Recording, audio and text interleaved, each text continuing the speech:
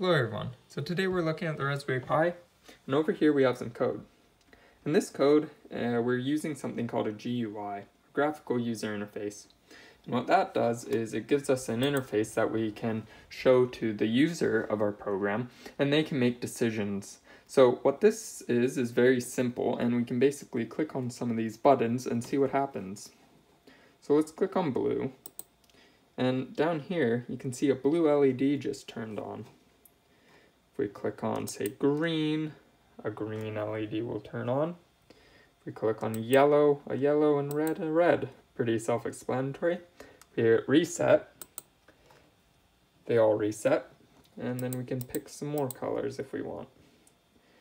And if we hit quit, well, the program closes. So that was very simple, but if you want to learn more and see some other examples, make sure to like and subscribe, and check out my other videos.